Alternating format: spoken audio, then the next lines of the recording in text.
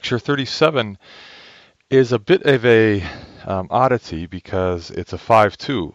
And we already told you that the fivefold axis cannot fill space, and so it's not going to be a crystallographic point group. And but again, just to draw analogies of duty, remember we could have point groups because they're only points. There's no translation vectors that allowed us to see, octagons and pentagons and all sorts of things like that.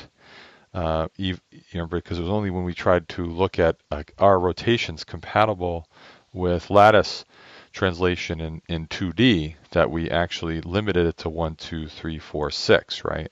So here we're doing the same thing. Wanted to just show you that you could have point groups that, of course, can't be put into a lattice, but it doesn't mean we can't have those symmetries in point groups. I remember the starfish analogy in the lecture we were covering that we said a starfish has fivefold symmetry. It's just that it, except for a specific case like quasi-crystal, where you actually pair it with another fundamental unit cell, that primitive cell that will allow it to replicate through the lattice. But of course, it still doesn't have translational symmetry. So our proof holds, right? So here it's the same thing. And as you can tell, like with the odd ones, and this makes sense, right? Because remember, ultimately, the thing about odd ones is that it means that there's an unpaired side coming through here. And what that means is that, of course, when we go and we put a rotation, that goes through this, it has to appear on the other side, right? And that's why the odd ones tend to not have unique other twofold axes, right? Where, for example, in the fourfold case, the axes go through there, but we end up with unique axes the other way. In this case, remember A and B in the last lecture are 45 degrees apart. And so that's why the odds tend to have this 5-2 instead of the 2. You'll see on the next page, I'll draw that again. And it's because, of course, the axis has to pop out the other side. And so you really don't generate another unique twofold axis. And again, so it's just a demonstration, but also to remind you that you can have point groups in 3D that are non-crystallographic. So right across the top of this page, we have non-crystallographic to remind you that this is not going to be appearing in our crystallographic 3D point groups, but it is a point group, just like we're able to show that you can have a starfish. You just can't fill space with starfishes. And here we're going to show you as well by writing it just this way. That's why it's a 5-2, is because you don't create any unique axes. So here, notice that if I have a pentagon, it's 360 divided by 5, so point to point, this is 72 degrees. So gamma is 72, right? It's 360 divided by 5. And so gamma over 2 is 36.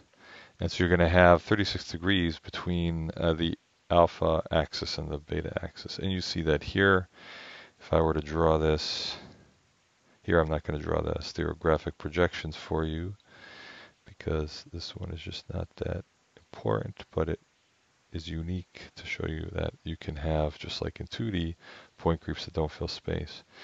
And of course, remember, it's this one that would be coming out this edge here, right? This whole one here would be the 72 degrees. And remember, the angle between our A and B is 36 from our gamma over 2, right?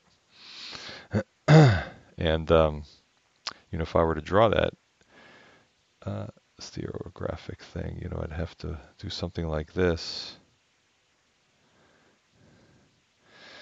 And, if we had a twofold axis, it would come out the other side. So when I take a twofold axis and come out the point, on the other side, again, because of lack of symmetry, I actually create this one, which comes out the other side. And that's going through perpendicular to an edge. And that's why I don't generate another twofold. It generates this other kind by definition. So here, when I go 36 degrees away when I do my beta one. So this is the, I think I'm generating a new one that's going to be B, right? Because, it's 36, not 72 away, right? So I think it's going to be B. But look what happens on the other side. This actually passes through that point. So I would get this anyway by rotating through the other ones, you see, because the second one would be this one here. So even though I think I'm doing a unique thing by going 30 degrees, I'm not going to the next point, which would be another 72. Actually, it comes out the point on the other side. So I would generate anyway when I came over here after 2 rotations. So these are not unique. They're all basically A, so it's very similar to the 3-2 case. And we can show also our motif situation. If I draw a motif here, and I rotate through A pi first,